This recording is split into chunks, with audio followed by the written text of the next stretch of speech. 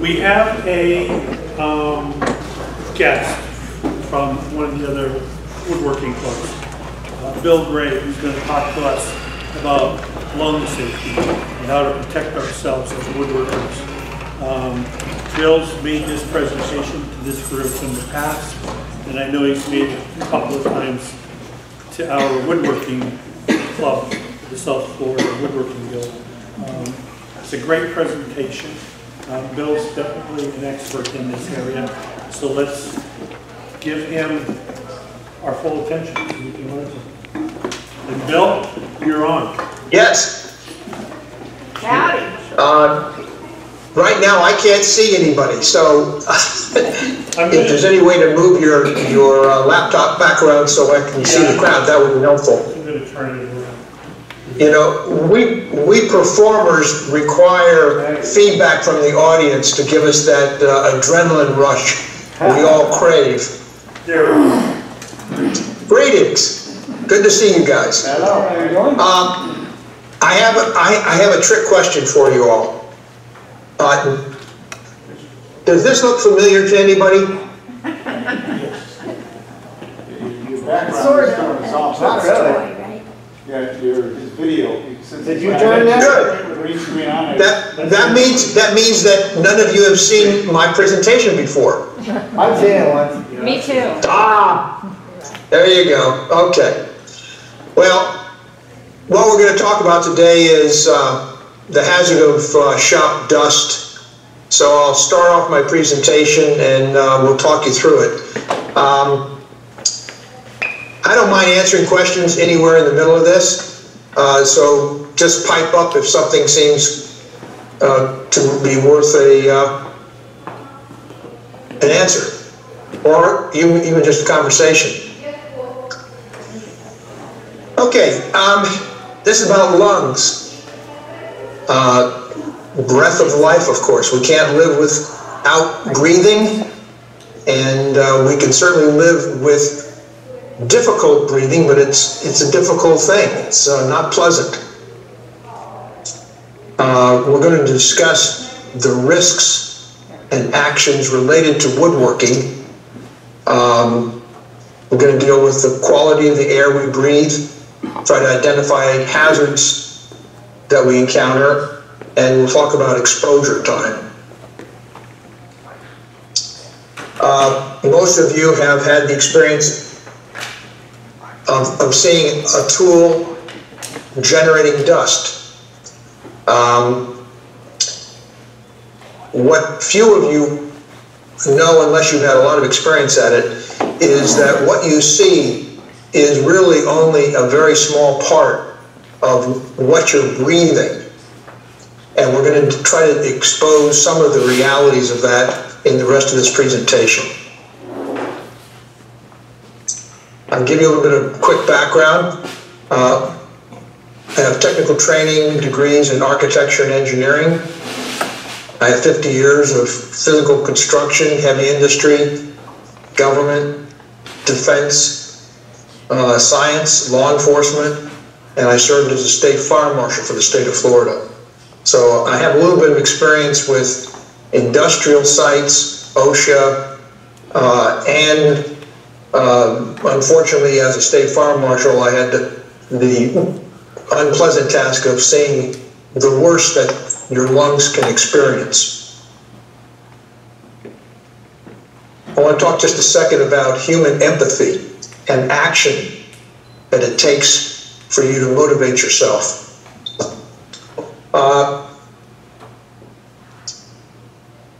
We think sometimes that when we feel empathy for somebody, if we see somebody suffering, that we can feel what they're feeling. We have a connection, and through that connection we develop understanding.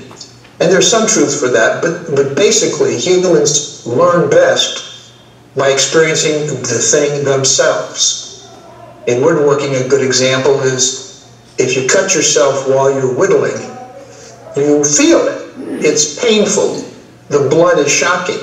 And the next time you whittle, you don't whittle towards yourself.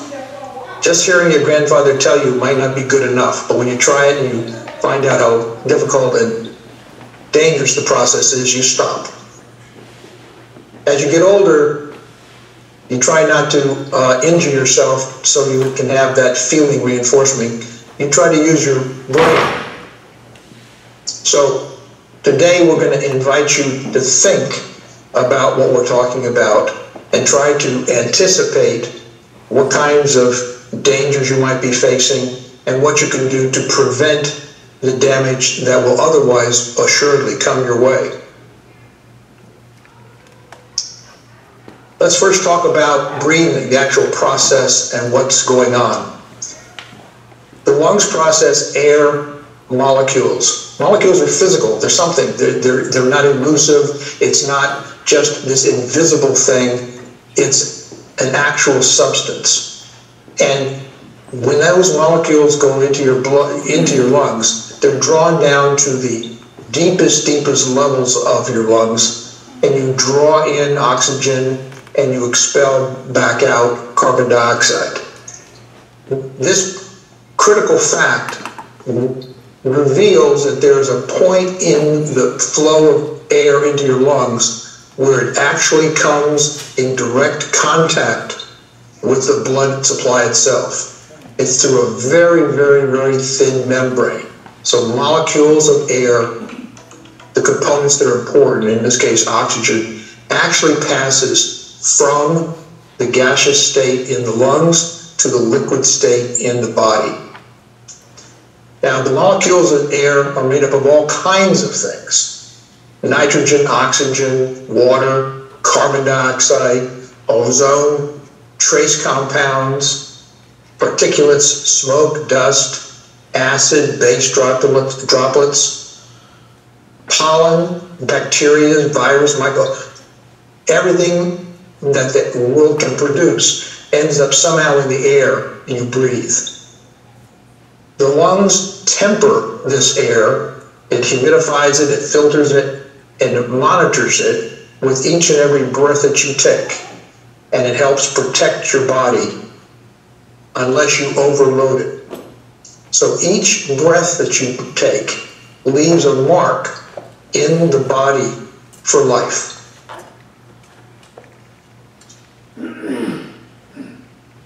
The respiratory system,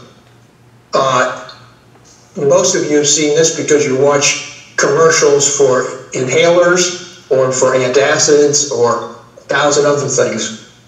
But it starts in the nose, entire nasal cavity, down the bronchial tubes to 2 lobes of your sides of your lungs, and then deeply within the lungs, they break out into smaller and smaller pathways until finally you come to the tiniest areas where the actual gas exchange takes place, and that's in the alveoli. The respiratory system is a balancing of pressures, the atmospheric pressure of the air on the outside of your body against the partial pressure of gases within your blood supply. And in the lungs itself, you have a mechanism, a diaphragm, that keeps creating positive and negative pressure to draw air in and expel air out. So that process is ongoing constantly and is monitored by your lungs, by your tissue, by your chemistry, body chemistry, to maintain as optimal exchange rate as possible. I spoke to you already about this very thin membrane, which is the blood-air barrier. And this forms the walls of the pulmonary alveoli, which actually share the walls of the veins and arterial pathways of your blood system. This is the basement membrane and the capillaries that are attached to it. This blood gas barrier is extremely thin. On humans, it averages about 2.2 microns. This will be important to you later when we talk about other specifications. it is folded into about 300 million tiny little air sacs. That's the alveoli. Each is 75 to 300 microns in diameter. So they're very small. 300 million of these little air sacs. So this creates a surface area that is an enormously large amount. It equates to approximately, let's see if I can get my numbers here straight before I forget them. 1,560 square feet is the amount of this delicate membrane that's in your lungs. And this has to last your whole lifetime. When we are evolving this membrane structure, the average life was anywhere from 25 to 40 years.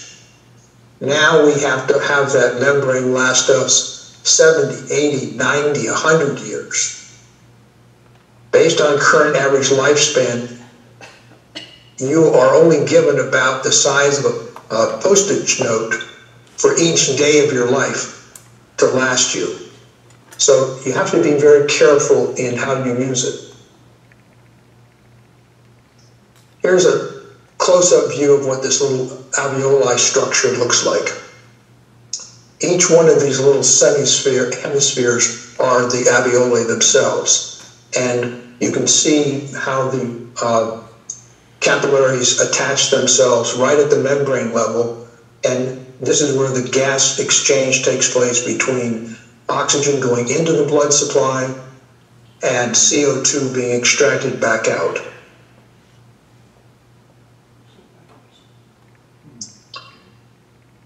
Now, in doing my research for this particular presentation, I ran across some information which was new to me. Your alveoli don't empty with every breath. Only about 1/8 of the air that finds its way down all the way to these tiny cells is exchanged with every breath, only 1/8. So that means two things. Number one, there's a volume of air that you hold in your lungs, which is a kind of reservoir, which means if you find yourself in a situation where you're breathing, just for a moment, really bad air, this is a way your lungs can help protect you to get out of, to first of all, detect the problem, extricate yourself before you do too much damage. The particulate matter that we're most concerned about comes from all kinds of chemicals and particles of physical material. You're going to see our term PM. This is used in industry and it refers to composition of chemicals, sulfates, nitrates, carbon, mineral dust, fibrous materials, in our case from wood or from finishes on wood or from things that are within the wood itself. Vehicle and industrial emissions from fuel consumption, combustion rather, cigarette smoke, burning organic matter, wildfire, wood cutting, and abrasions all can matter. A subset of particulate matter is fine particulate matter, and this takes place at 2.5 microns. This is about 30 times thinner than a human hair and can be inhaled deeply into lung tissue and contributes to serious health problems. So here's an example just to give you some scale. Fine beach sand, you have a sense of what that's like because we live near the beaches. And that's on the order of the size of hair or larger, and that's 90 micron. When you move to the size of a human hair, you're working at 50 to 70 microns. When you're talking about this PM 2.5, This is where you deal first, you encounter combustion, organic compounds, and metals. And these are the ones which are readily regulated and are dealt with in industrial and OSHA level exposures.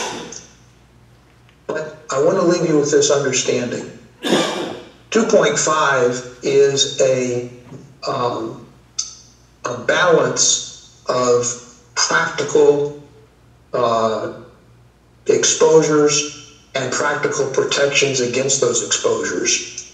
It is not true that if you protect yourself against the PM 2.5 size particles, that you're safe. It means that you've reduced your risk substantially, but not completely. You should be most concerned about PM 10. And this is where you're getting down to 10 microns. That's more than half of the PM 2.5. And this is where you're getting down to fine dust, pollen. Smoke begins to occur down at this level. And these are the forms that can find themselves deeply into your alveoli.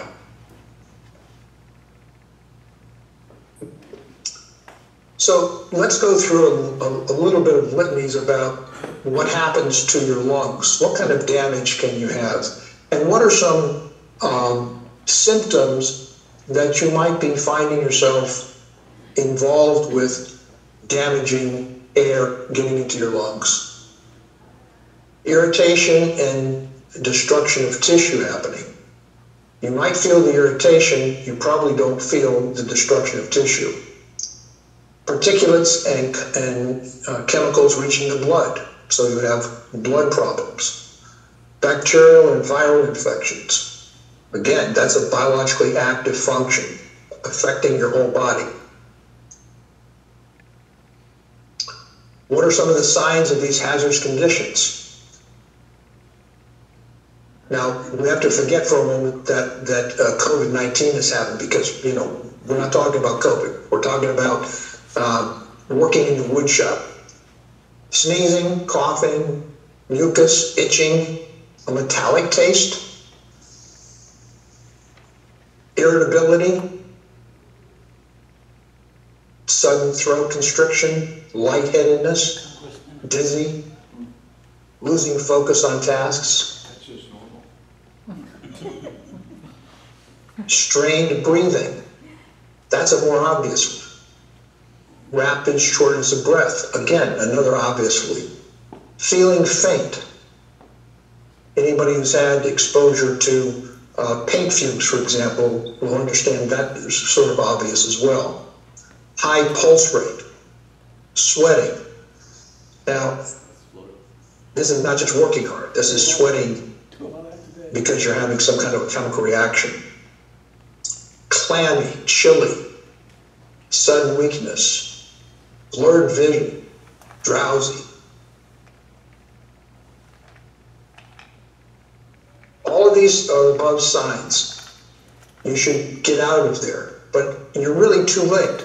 Once you begin feeling all of these exposures, or any of them, you have already damaged your lungs. You've already experienced the consequences of failing to take action. You're too late.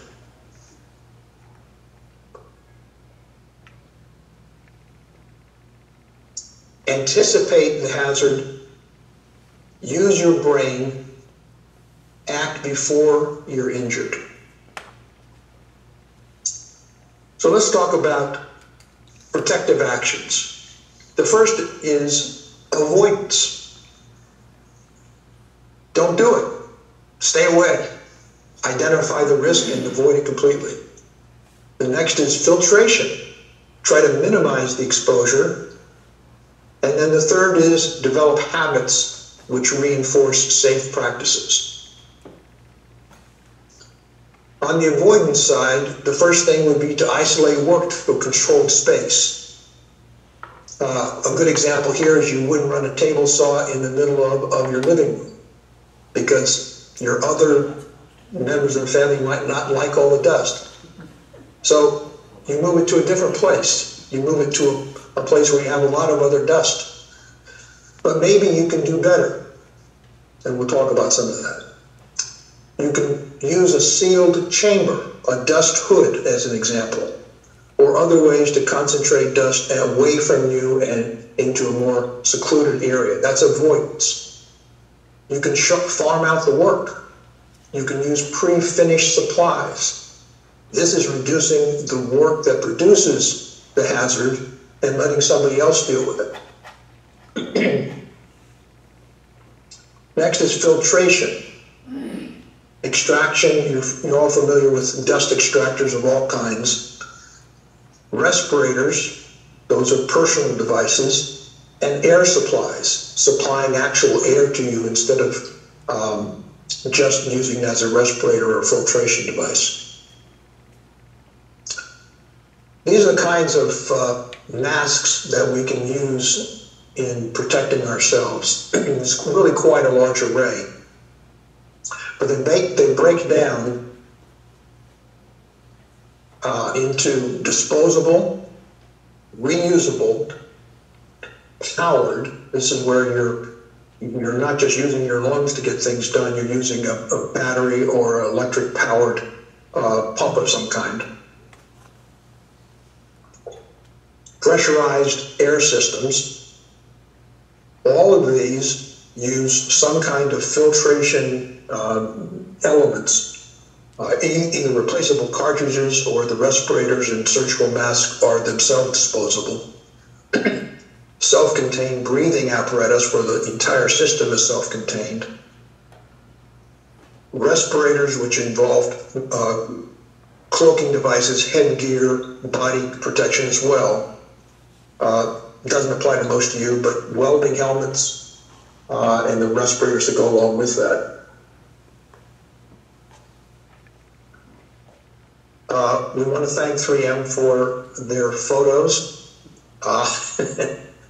These are copyrighted. This is a disposable N95 mask. We've all become familiar with this from our COVID experience. I may come back to this a little bit later, but this is a first line of defense. The next will be a full face mask, which contains both elements as well as eye protection, and most importantly, this seals well around the head. Then you have a full mask, which is powered air supply. It doesn't have filters readily available on the head itself, but they're usually contained in an air supply pack. Or in some cases, there's a complete air hose, which goes all the way back to some kind of a sanitized air compressor system. This is a common example of something which is very useful in our cases, which is a half mask with a P100 filter, not a P95, but a P100, a face shield to help your eyes, earplugs for sound protection, and a helmet for impact injury protection. On these replaceable cartridge masks, which are the case with most of these, case of this half mask, and with respect to this full mask, these individual replaceable components come in many, many, many forms, and they serve different functions. You have a simple particulate filter, which is this round gray structure. Again, they make them in all different kinds for all different kinds of filtration functions. But I strongly urge you to stay with the P100, which is a higher filtration rate than the P95. Vapor and gas filters, which have the ability to filter out different kinds of organic vapors, paint fumes. Now keep in mind, these are filtering functions. This does not preclude or this does not mean that you're fully protected. If you're in an environment where you have really thick dust or very heavy chemical composition, you may require these forced air systems because there's no other alternative. You can't filter out if the air supply itself doesn't provide you with sufficient oxygen or protection from the chemical concentrations that are present. And then the combination filters. Okay, let's talk about how effective these masks are. I mentioned this business of sealing to the face. The one problem that I have with, forgive me for popping around here, but with this mask is that the typical N95 mask that we've been wearing for COVID does not seal well around the face. This particular one is called Aurora, and if you'll notice, the connection for the straps go above the ear and behind the ear, and they actually go around the head and around the neck. They don't just loop over the ears. This is the best sealing disposable filter that's available. And if you're going to use disposable, this is the only one that I would recommend.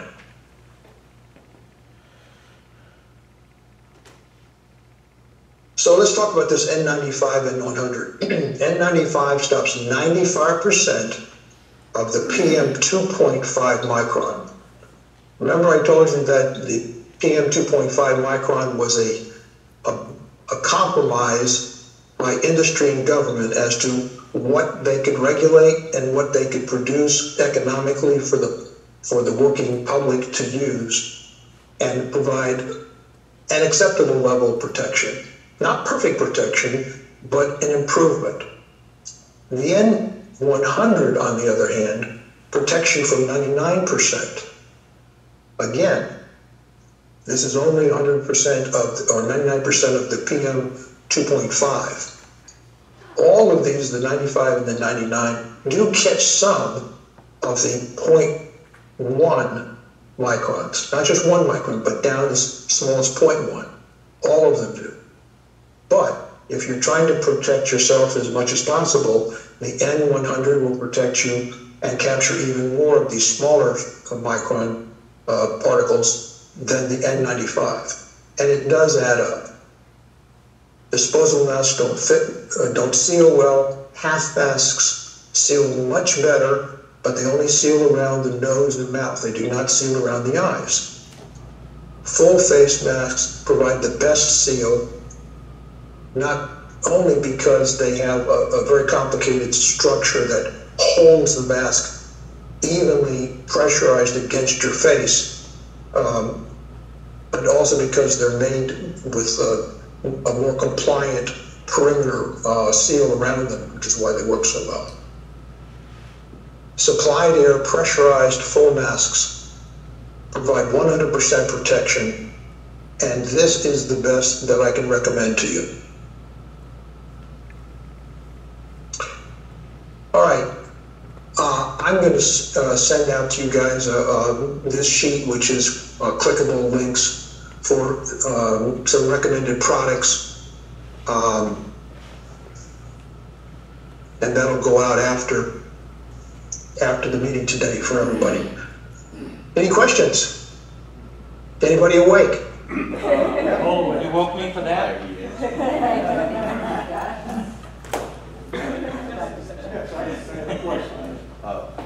Question. I have a question over here.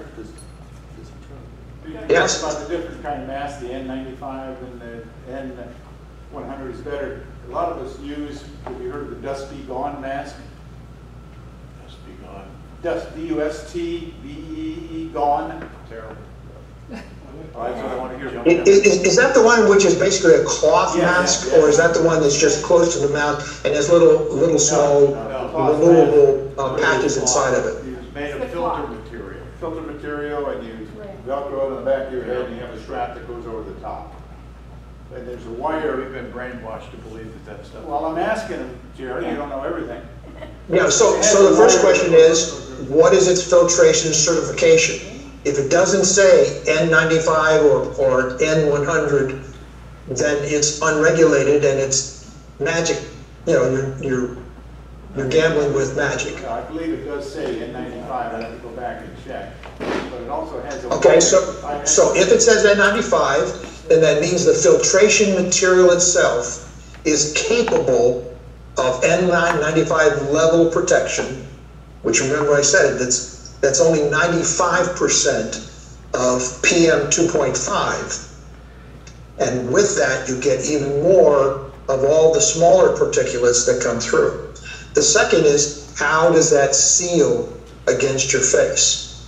And if it seals the same way as these masks that are used, N95 surgical mask or N95 mask go around your ears, if that's the best it can give you, because it doesn't have a silicone, molded silicone edge, which conforms carefully to every nook and cranny around your face, then bypass air coming in and going out virtually destroys the value of it. It's not worthless, but it's not as good as you can get. And if you're spending money on it, why not just get something that's going to work better? You answered the question. It does have a wire that goes over your nose, but it doesn't encompass your whole face, so it doesn't, pull it on the whole face. Then that, if you saw some of the examples that I've seen where they do tests, pressurized gas test, smoke, these things leak like a sieve, both ways, air coming in and air going out. And what the real problem here is, the more filtration you get, the harder you have to work. You have to suck it in. That means you're pulling air across these finer and finer and finer filters. And eventually, you can't. That's when it's breathing so hard, you got to change the filter. What that means is, you saw that one mask, that half mask with the big 2 round circles on it. One reason why that's preferred is because the surface area of those 2 filters is not just the outside, it's also the inside edge all the way around. So it's got a huge surface area of filtrating material, so that the amount of pressure you have to breathe in through a P100 is very easy, it's very comfortable. And yet it seals completely, either around your nose, or if you use the full face. And that means if it's easy enough for you to breathe, you'll use it. You won't get tired of it or bored or get angry and frustrated and just throw it aside and wrap a bandana around your mask. So it's important to have devices that work easily and well, so that you'll develop the habits that will allow you to keep using it. These other masks, I don't know how long you use them before you supposedly throw them away, or if they tell you to wash them. That's another no-no. Any face mask or filter device that says you can clean it, stay away, because you can't clean 2.5 and sub-micron sizes. They get embedded in the fibers. Doesn't work. All right, thank you. Sure. I have a question. Is that your backyard? Like many of us, we have aspirations. I want to come and live with you.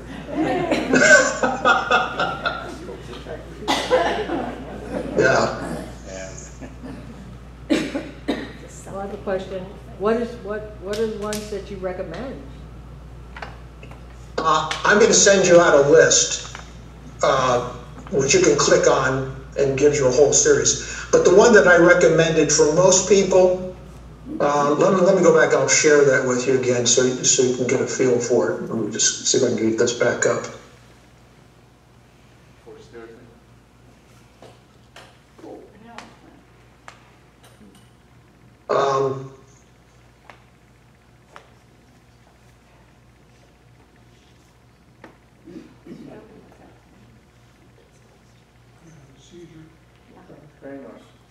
Okay, this is what I use. It's a full face mask, but it uses filters, and these are P100s. But you notice it covers my nose, my mouth, The port on the bottom has your air exhaling away from the filter so you're not rebreathing, and it seals completely. So I not only have clear vision when I'm working on my lathe or when I'm working on table saw, whatever, this gives me, eye protection as well. This is probably what most people will end up using. This is a half mask. This whole setup that you see right here without the face shield, but the mask and the filters, that's about a $50 investment. The previous one is, that's about a $200 investment. 2018, that was 100. This is about a $1,500 investment. That's the air supply one. So this one is, it's called a half mask. Again, I am a strong supporter of 3M. There are other manufacturers, but in my experience, they are not as reliable to get product from them routinely, and sometimes they're questionably manufactured. So if you're going to invest in a particular line so that you have access to these filters, because these filters are consumables, then I strongly recommend sticking with 3M. Yeah, that was $130 5 years ago. I'm sorry? I have one of the masks that you wear, and it's passing around the room. Ah, right. Okay, good. And, Now, I'm a welder as well, and I use a different setup for welding. But again, it depends on what the risk is. I would dearly love to have a full air supply, because the truth is, even with these filters, stuff gets through. You don't know it because now you're talking about things which are so tiny, so small, that they're imperceptible, and the only way you know that you've had it, a problem is you wake up, and you suddenly discover that the past 40 years of your work, you've been exposed to something you just really didn't know about.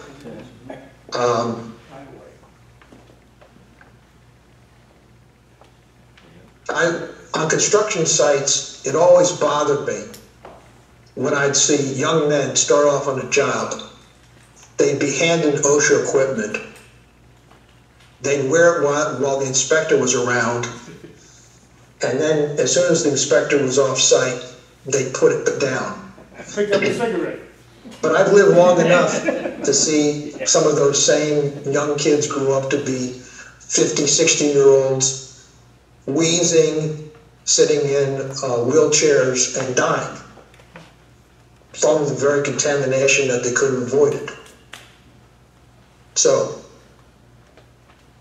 most of us, I don't see any really youngsters in the room, so hopefully you're new to the craft, and therefore your level of exposure has been mild. But at least most of us stopped smoking, so that's a good start, right? Yeah, there you go. We have two of us have a question, which, this is Lara. I spoke to you before you, a couple months ago, and I saw your first presentation in my very first club meeting.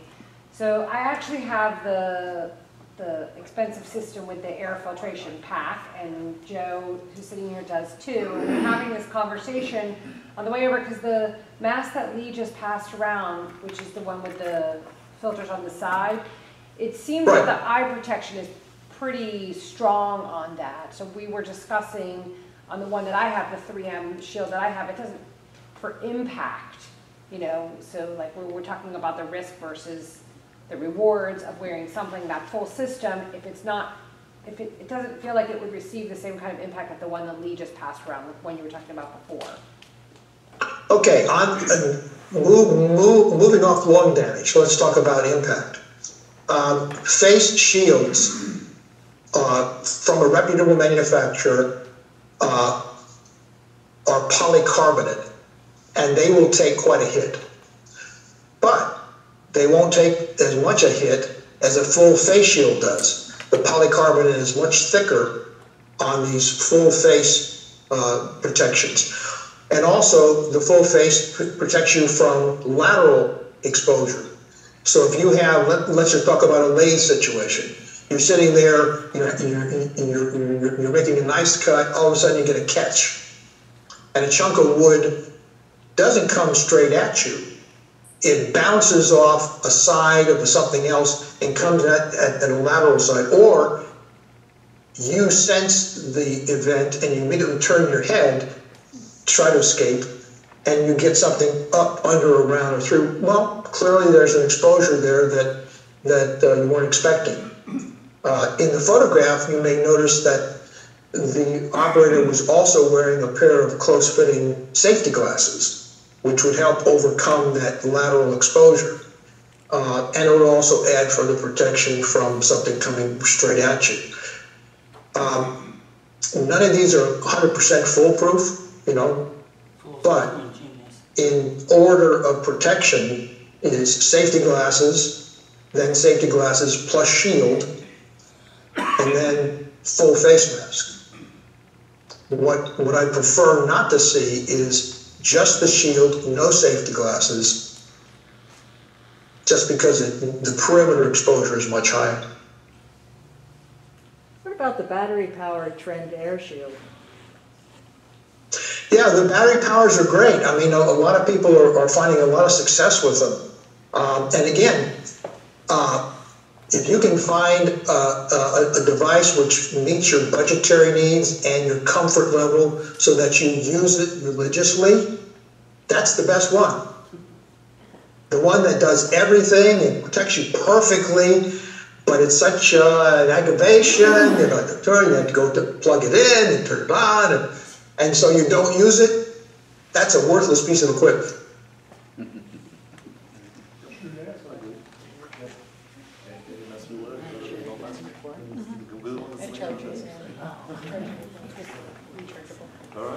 Any other questions? Joe? Can lungs repair themselves? Meaning, like, how much exposure do you have to suffer long-term consequences? Is it over years or? Depends. So, no, your experience may vary. I'll just share one little war story for you.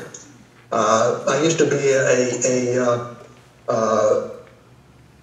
an automobile racing enthusiast, and I spent one season, actually one weekend of one season, in Sebring. And overnight we had a freeze, hard freeze. Who knew? In Florida it freezes. So we used a Coleman stove to heat the tent. And during the night the Coleman stove went out. So for a period of several hours, I was breathing gasoline fumes, went through a chemical pneumonia phase. Everything's fine. Young man, vigorous, no problem. Spent a good part of my career flying all over the world. No problem. Then I got old. And all of a sudden, I can't go to Yellowstone anymore. I can't get above 3,000 feet. Why? Because 50 years ago, I had a chemical pneumonia exposure which damaged my lungs sufficiently. I made it a long way, but eventually it caught up with me. And the same thing is true with particulate exposures. The lungs clear themselves of some things. If you get a little sawdust, if you get even a little bit of the PM 2.5 or larger, if it's captured in the bronchial tubes and doesn't get way down into the bronchioli too far, then there are membranes with little cilia, little tiny hairs, and mucus, which traps these particular materials, and slowly the cilia actually force it back up your throat and you expel it. That's when you get hiccups, right? Eventually it comes back up and you'll spit all of that out. But It's the tinier particles that don't get trapped. And once they're in the alveoli, there's no cilia down there, there's no mucous membrane, there's nothing. Once they get down to that level, they're there. And they will damage the tissue, they will cause chemical reactions, tissue will die, tissue will become inoperative, and they can actually build up a physical scum. So that one Post-it note is all you get per day. If you think of it that way, there's no such thing as, I don't have to worry about it today, honey. I'll protect myself tomorrow. Because you really never know when your exposure is too much and begins doing irreparable harm, because every breath leaves a mark. Every breath.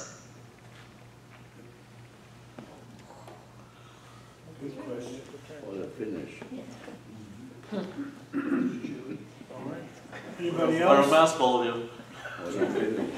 Bill, thank you very, very much for your Pleasure. Great audience, thank you for the feedback. I'm going to send you just that last page, which then you can send out to everybody else. Okay. And that has clickable links to Amazon and elsewhere. Again, I get nothing from this, nobody pays me. And just my experience is that these are reliable sources. If you find something you like better or cheaper or whatever and meets your needs, do what you need to do. It's just a But these will give you a good start. Good. All right? Thank you. Thanks again. Thank you all very much. Have a wonderful evening.